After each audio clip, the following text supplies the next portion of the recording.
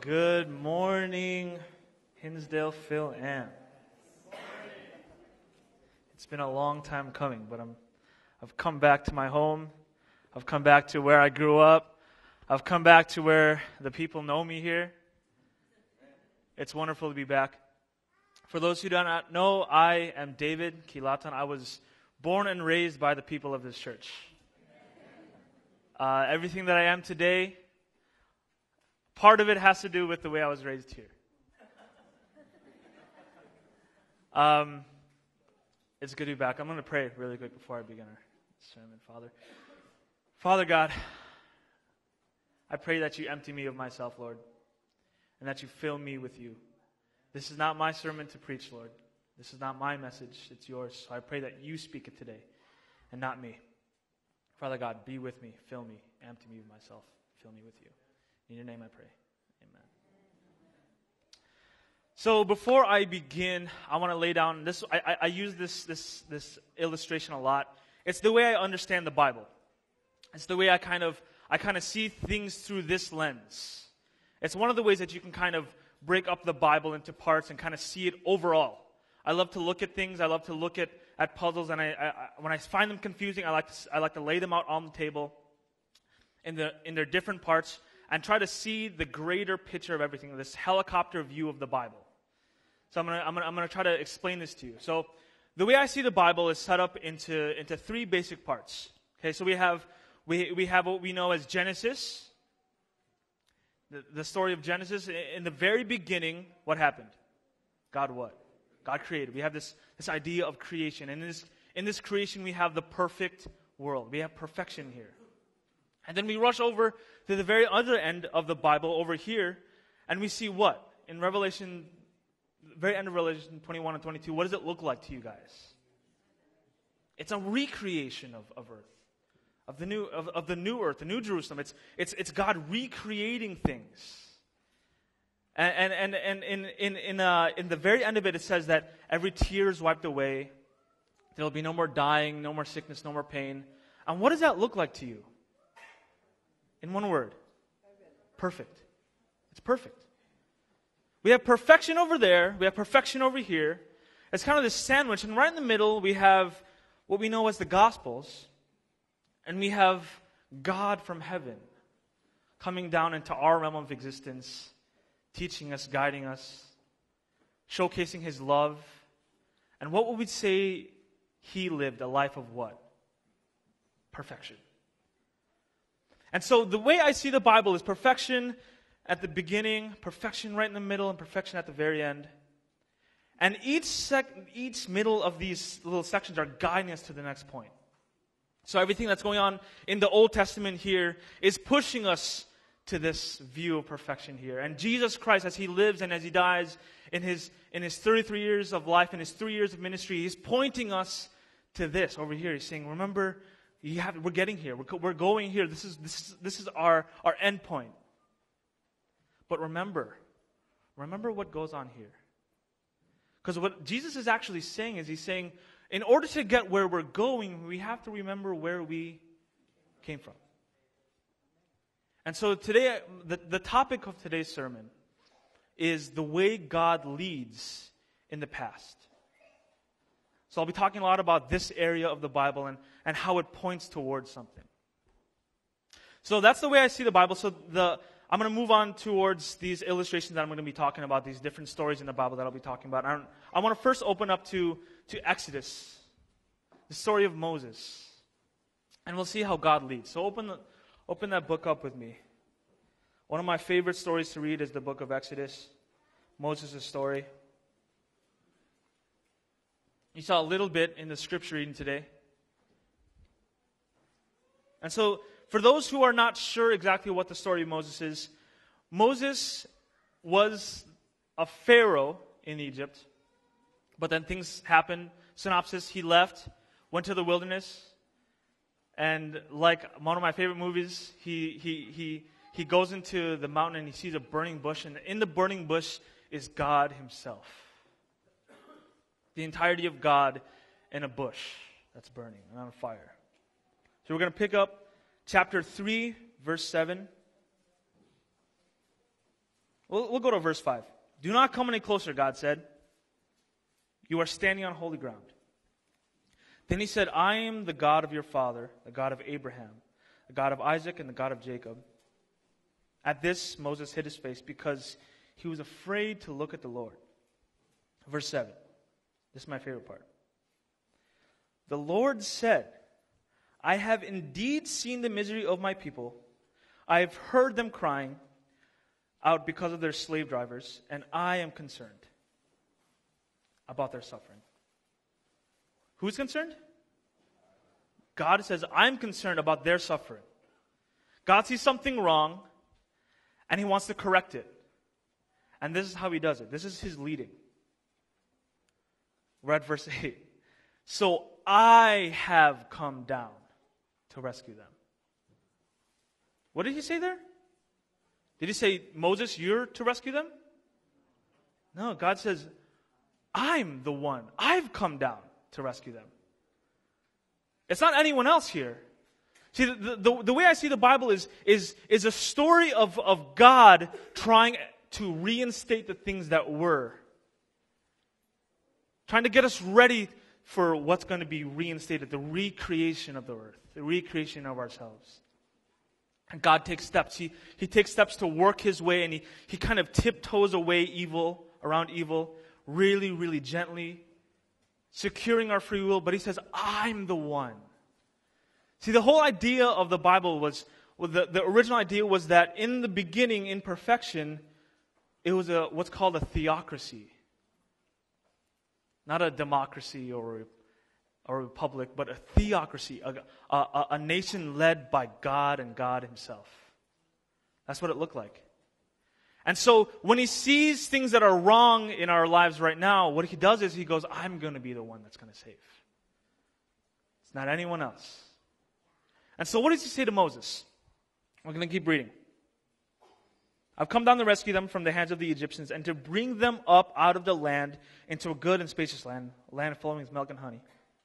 We're going to skip over to verse 9. And now the cry of the Israelites have reached me, and I have seen the way the Egyptians have oppressed them. So now go. I'm sending you.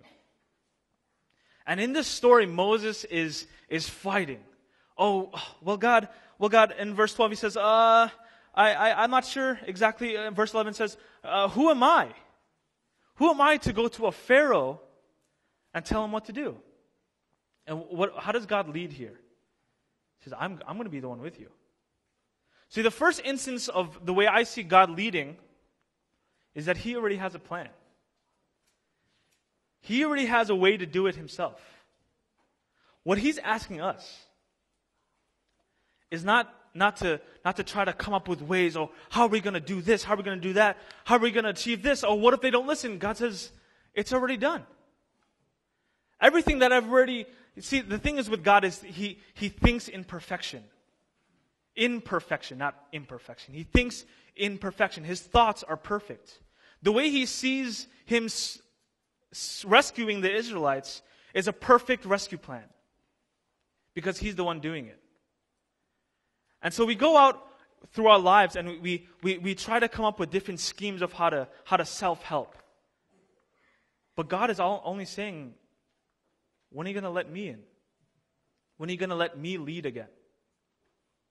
And so Moses, I don't have time to go through the whole story of Moses, but they battled back and forth, back and forth. I don't know if I can do this. God says, I'm with you. What if they don't listen to me? They'll listen to you. And so they go back and forth, and back and forth. And God keeps reminding Moses, don't worry, I have a plan. It's going to be me. It's going to be me. And so we keep going. I want to also look at the story of David. I'm going to jump around a lot just to see glimpses, little snapshots of God's leadership in the Old Testament and in the New Testament. So we're going to take a look at the story of David. But more importantly, I want to take a look at the story of Saul because, like I said, the original state of humanity was supposed to be a theocracy, God ruling. But a lot of times in human history, in humanity, we think that we could do it. We think we have the plans for everything. The story of Israel in 1 Samuel was At first, they wanted judges. God set up judges to rule the land. And then the Israelites were like, we want to be like everyone else. We want a king.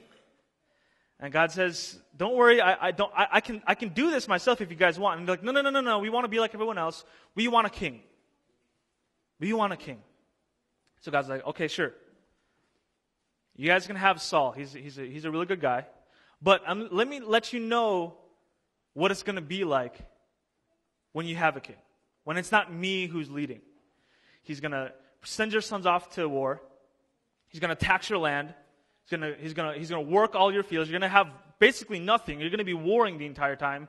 Do you still want a king? Israel says, yeah. Jesus, God, I do. We want a king. And so God becomes flexible. His leadership is flexible with us. So at first, he does have a plan, but the thing is, humans don't always like that plan, so we want to develop our own plan. We want something that everyone else has, and God says, sure, if you want, I'll give it to you. This is a guy, and so he brings up Saul. And the thing is with Saul is that he was good at first. God saw a lot of potential in Saul. He said, this could be a good king. He says, you're going to lead these people. You're going to be the prince of this land. You're going to help lead Israel because that's what they want. I'm going to be flexible with their decisions, and I'm going to work with their decisions. But what happens to Saul? Somewhere along the line, Saul kind of goes off.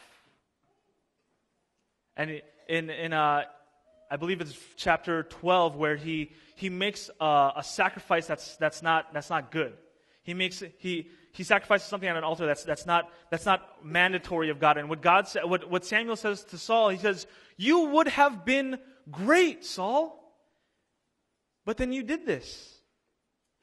You would have been great. You would have been able to lead." He says, God would have set in stone for you to lead forever, but something went wrong.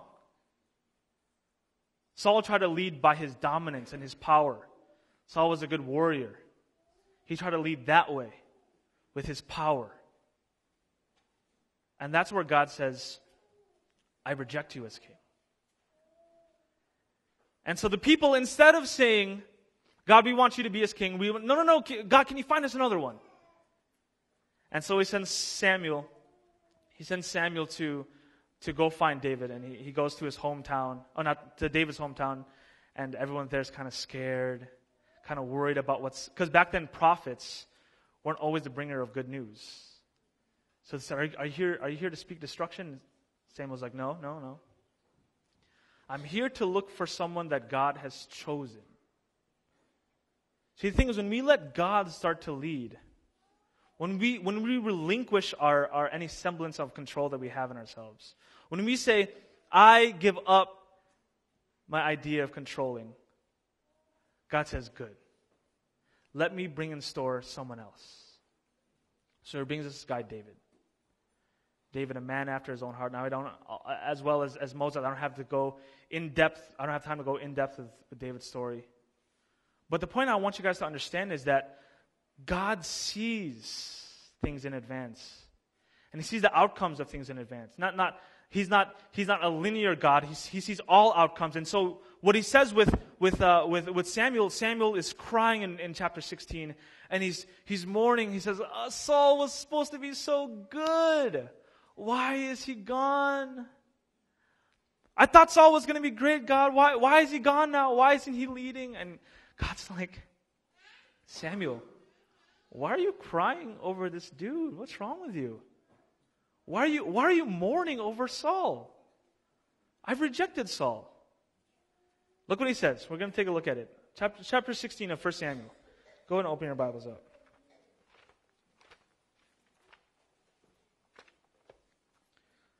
Chapter 16.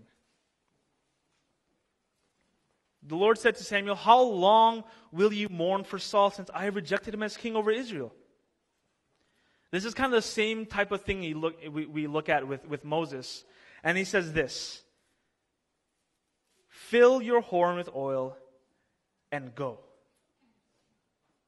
Moses kept making excuses. Moses kept saying, I'm not worthy enough. Moses saying that they'll never listen to me. And God says, it's already done. Just go. Samuel's over here and he's like, why didn't Saul work out? We're going to be lost. How come this is happening? And God says, why are you so disturbed? Fill up your horn and go. And Samuel goes and he finds David. But first he goes through the whole line of Jesse's children. The whole line of his children. And he says, no, that's not the one. Oh, that guy looks really strong. How about this guy? No, he's not the one. Are you missing someone? And Jesse goes, I mean, there's David. He's out in the field. He's just playing with his sheep. And what is God? And when they see him, God says, this is the one. This is the one that what? I have chosen. See, what happens in that story is Jesse and Samuel are looking at all the kids and are like, oh, that could be a good fit. Yeah, I like that one. He's really strong. No, that's not him? Okay. How about this guy? He's really tall. He has good leadership qualities. He has, bright green eyes and nice flowy hair. That guy's good, right? No, that's not the one? Well, how about this guy? It's almost like they had a search committee. And they were interviewing all the possible pastors. Oh, is this the one? This is the one, right? Yeah, let's take him. No, that's not it? Okay. And the search committee is going on. Jesse and Samuel are going back and forth, and they're trying to figure out who's who and what's what and who's the best leader for what. And under their noses is possibly the least, in their eyes, the least qualified, not the greatest in shape. Probably a lot like me, kind of pudgy right down here. It's that Filipino uncle gene that everyone is bound to get at some point. He probably looked a lot like me, just this regular guy. He's just like, oh, he's just tending to sheep. You don't want anything to do with him. And God's like, yes, I do. I do, in fact. You know why? Because that's the one that I have chosen. God is flexible with our history. He's flexible with our decisions. Yes, we wanted a king. He says, fine, I'll give you a king. He's going to be bad. And people are like, yes, we want a king. He goes, okay, that one failed. Now we want a new king. And the thing is, they were looking at Jesse's children the same way they looked at Saul. Saul was strapping, built like Cuiranjo, really built, really sturdy, just in shape. And then they looked at Jesse's, and they probably looked at the same type of thing because they think that they have the keys to leadership.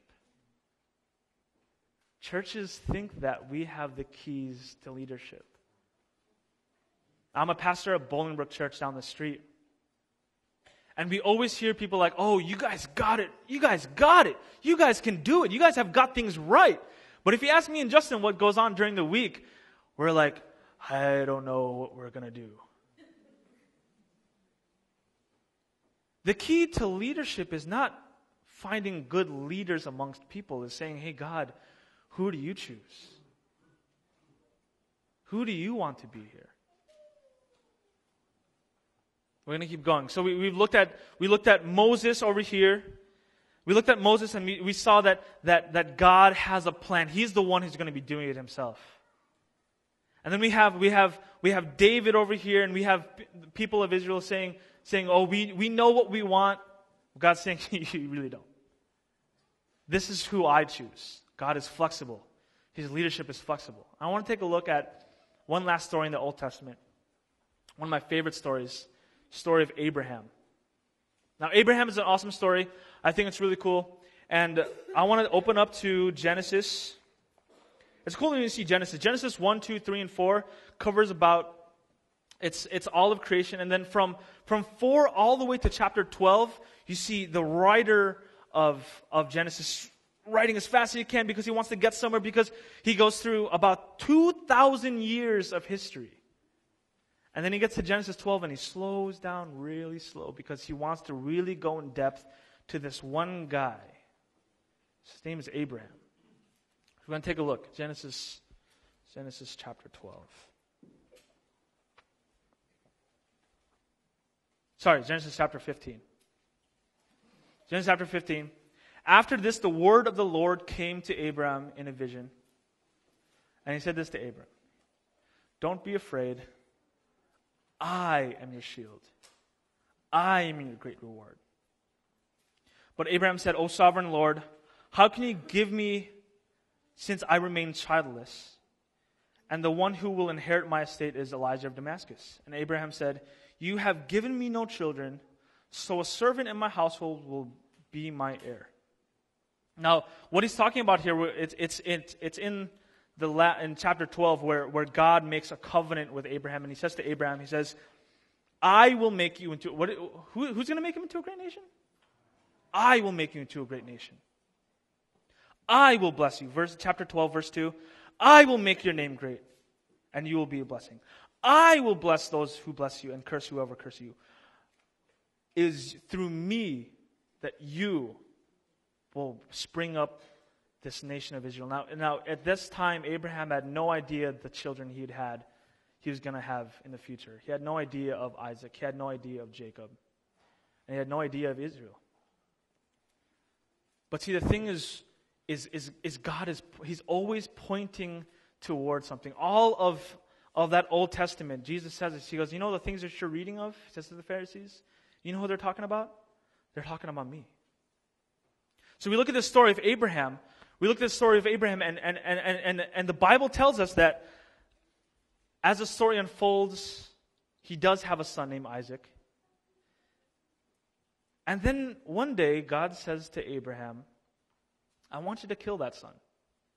Now, a lot of atheists try to use this story against Christianity and say, God is not a great God if he wants you to kill his children. But if we know now, if anyone heard a voice now that says, go kill your children, no one would listen to it. We would say, that's not God, that's someone else. I won't follow him. But at this point, Abraham hears a voice that he's never heard, an order he's never heard, that says, you know that son you have? The only son that you have? I want you to sacrifice him. And so the story unfolds, and Abraham goes up the mountain, and he has two servants with him.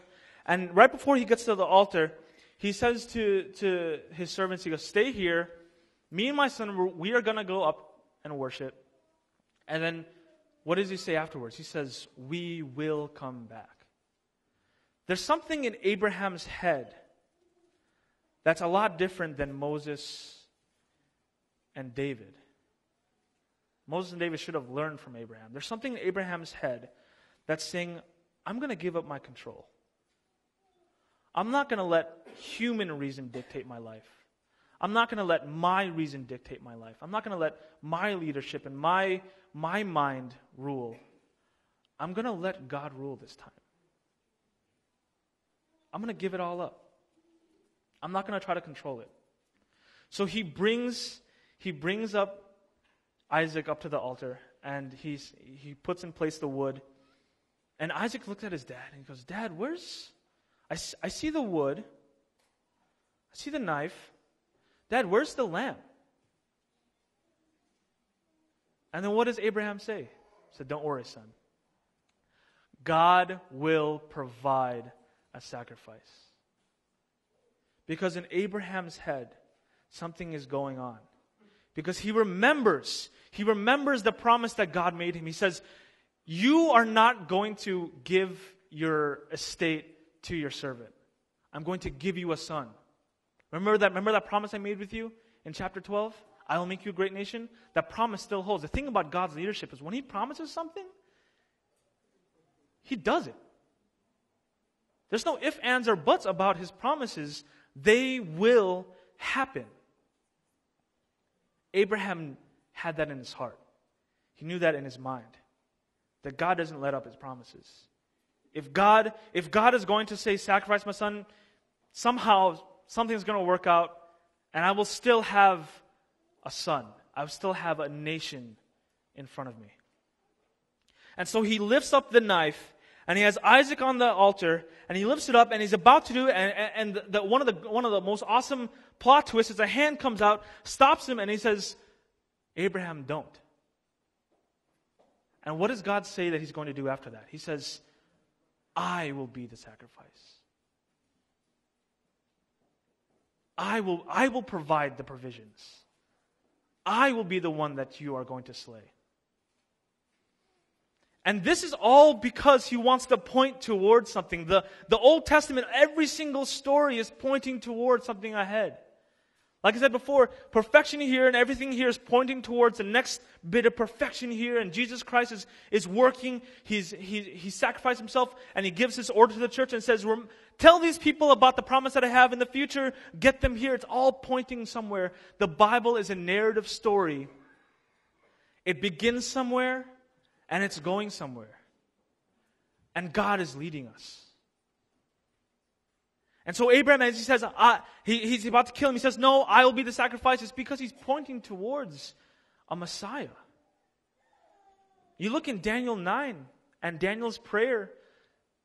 He says, oh, great, wonderful, awesome God. You who keeps the covenant.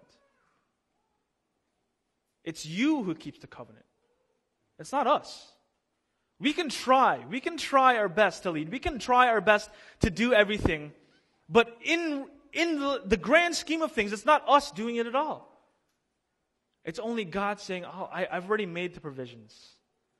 I've already made the adjustments. I've already planned this all out. My people are already rescued. You guys are already rescued. Are you willing to say, I give up and I'll give it to God? And so we look at what Abraham is pointing to when he says that I will be the sacrifice. Abraham looks and he looks at the bush, and there's a ram there that's caught, and he sacrifices that ram, and the story unfolds, and him and Isaac, just like God goddess says, they came down from that mountain. He was pointing towards Jesus, the real sacrifice that's going to happen in the future. And so I look at the life of Jesus. I look at the things that he did. I want you guys to open up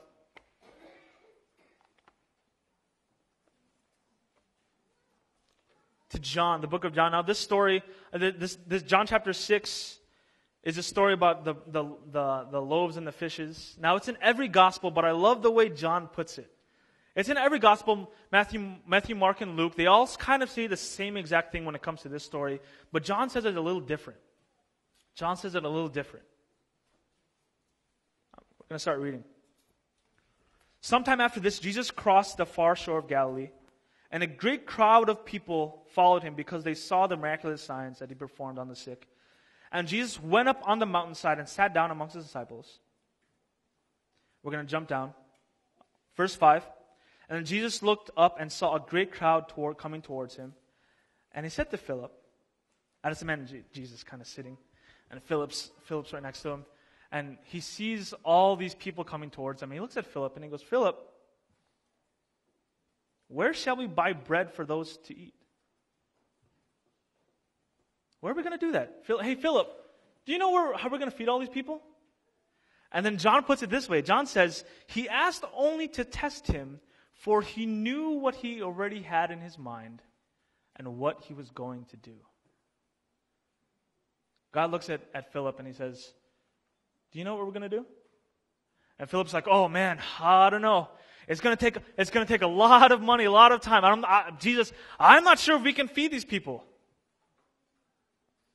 And Jesus says, I thought he would get it. I thought he would say, we're not going to feed these people, but you're going to feed these people. And so the story goes on, and Philip says, 8 months' wages, not enough to buy bread for one bite. Another disciple, Andrew, Simon Peter's brother, spoke up, here's a boy with 5 loaves of barley and 2 small fish, but how far are they going to go among so many? Do you see what happened there? Do you see what happened? Andrew, Simon Peter's brother, spoke up. He had the worst idea out of anyone there.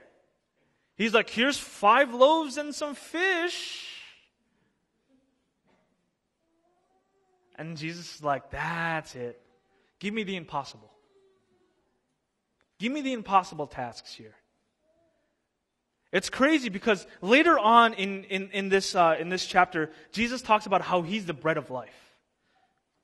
He says, I'm the bread.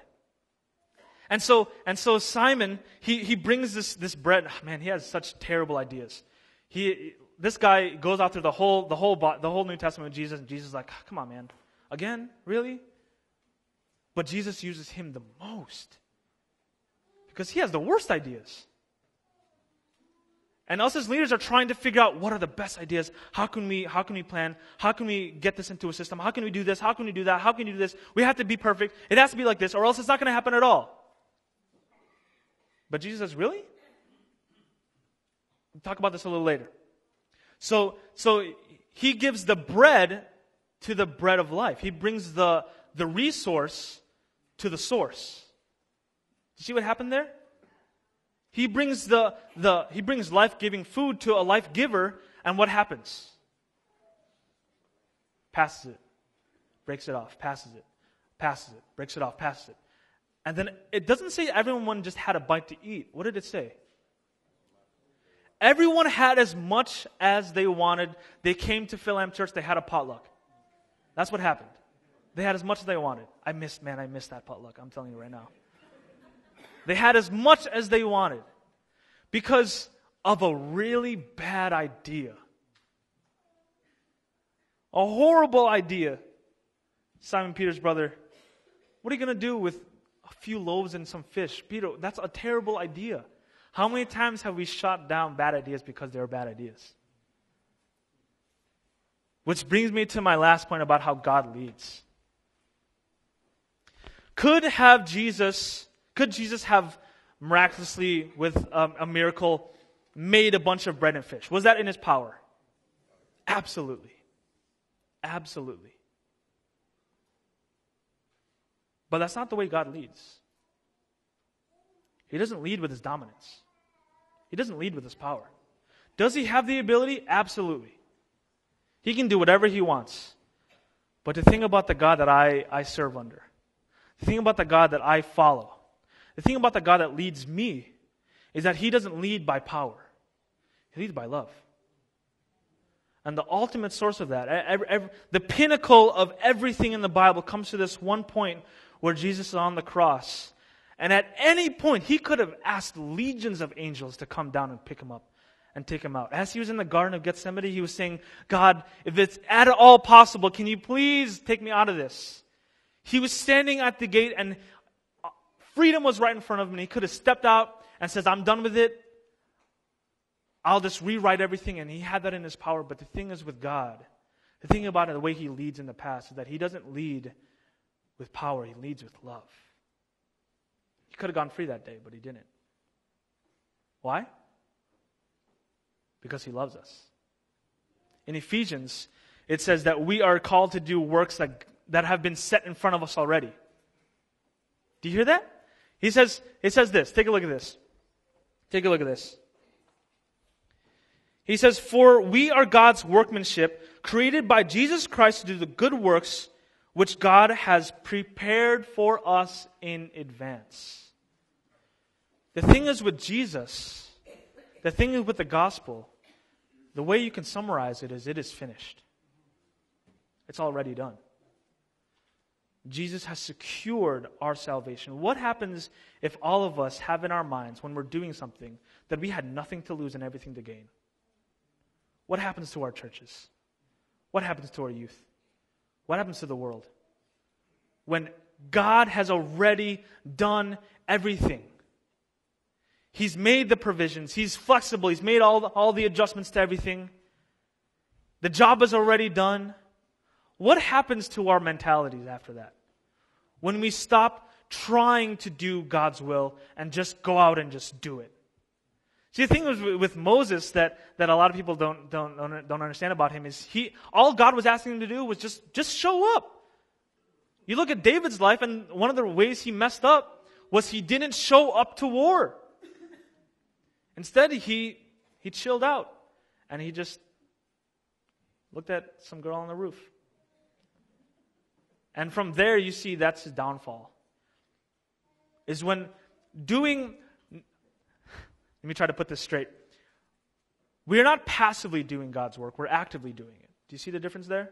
We're not letting God just do it. God is saying, I've already done it. I just need you guys to do this, to be there, to be able to activate my will into the world. When we decide that, yes, I am going to do it, God is like, great, it's already done. Just be there. Now, it's come to my attention that at HA, there's a lot of people going to the Dominican Republic. Am I correct? How many Hinsdale Adventist youth are here that are going to the Dominican Republic? We have 1, 2, 3, 4, 5 in the back. Anyone else? 5 people. 5 people 5 seniors that are saying, we're going to do God's work. And then let me tell you guys this. Talking to them now. It's already done.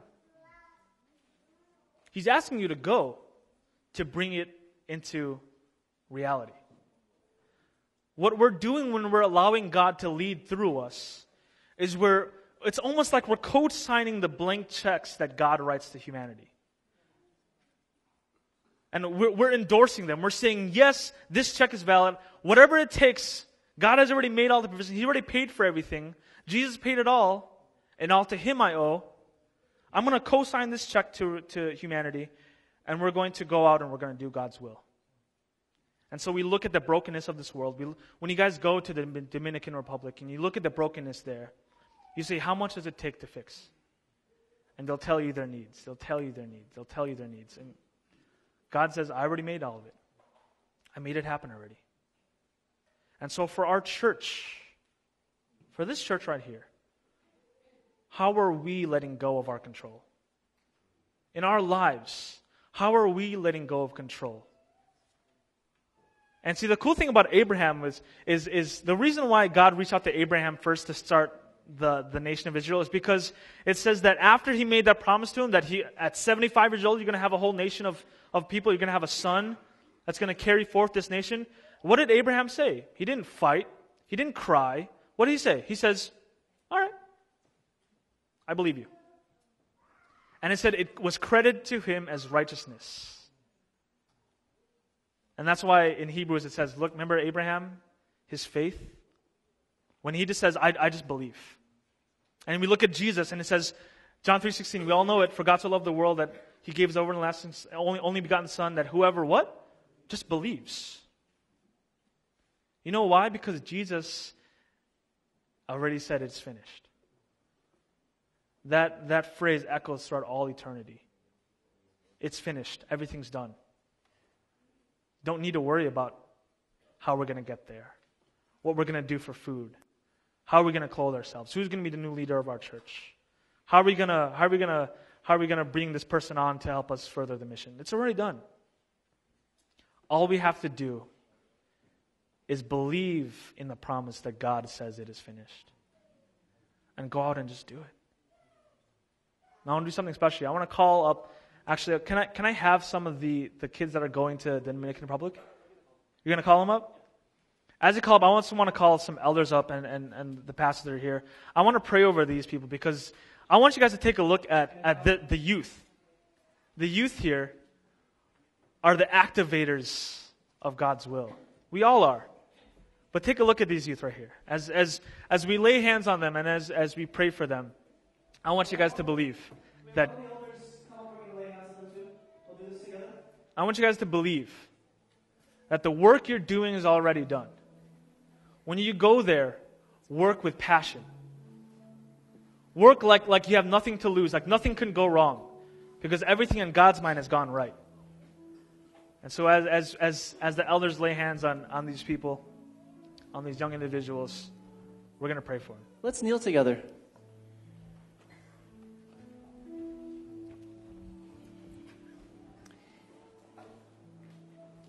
Elders, please lay your hand to our young people as a sign of our support and prayers. Father in heaven, it is a beautiful day to give to you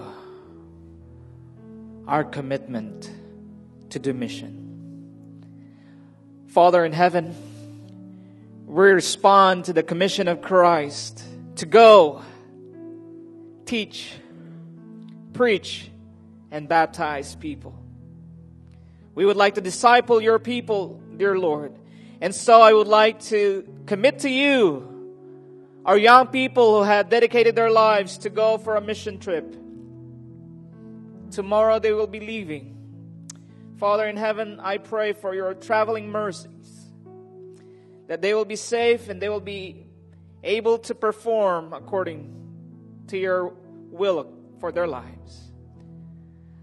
I ask, dear Lord, that this experience will not only transform them, but will make them your disciples, to be committed to tell the world of your great love. Not only for the young people today here kneeling with us, but for all those young people of this church.